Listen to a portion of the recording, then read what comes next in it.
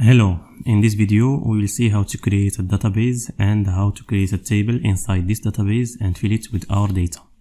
So this is the Excel files containing our data. So I will give you this data, then you can practice yourself. So it will be attached in the course. To do this, just go to database browser for Sqlite and click open. After you get this screen, go to new database. It will ask you to save the database. For our case, we will so just delete this. So our database, we will call it parts, just like this, and click on save. So after we click on save, it will create a new database with extension parts.db. Create.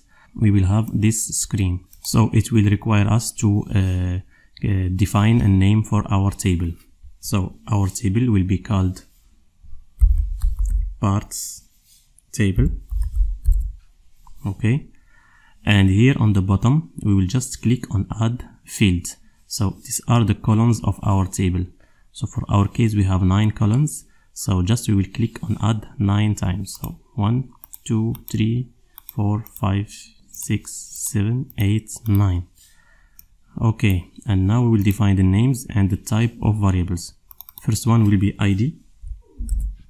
Okay, it will be integer. So here we have the different type of data. This one is integer, and we will just click on this one because this is primary key. So we will select it as primary key, and we will select this one as auto increment. That means if we increase the number of fields, if we add a new row, it will automatically increment the number of ID. The second one is a reference.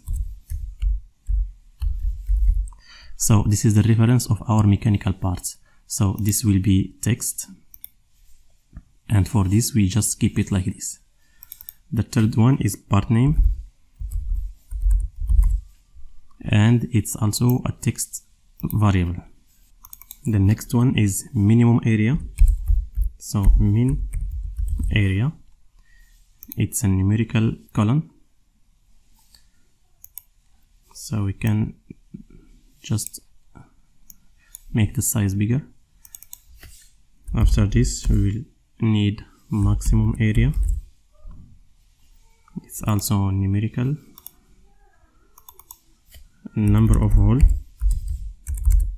so number of holes with S, and we put it also as numerical. After this we have minimum diameter. We set it also as numerical. Max diameter, similar, and finally count. So this is the column that will hold the number of parts in our warehouse. You can set it as integer or as numerical, no issue. So it's finished. This is the design of our table. This is the architecture. We just click on OK. So after we clicked on OK, we can see here what we did. And to access this table and fill the data, since we are dealing only with few data, we will do it manually. So to do it manually, we just go to this. So the second tab. So in my case it's in French. For you it can be just the second tab. So this is for database structure, and this is for the data. So as you can see here we have the columns that we just created, and we will just start filling the data. For the ID, no need to write the ID because it will be auto incremented. We will just open again the Excel file. So we will just make this smaller, like this.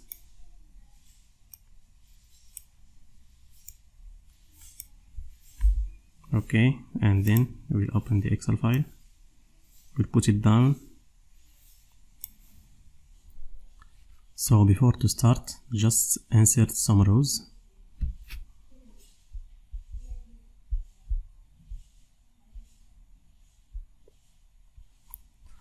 And then we will start filling our data.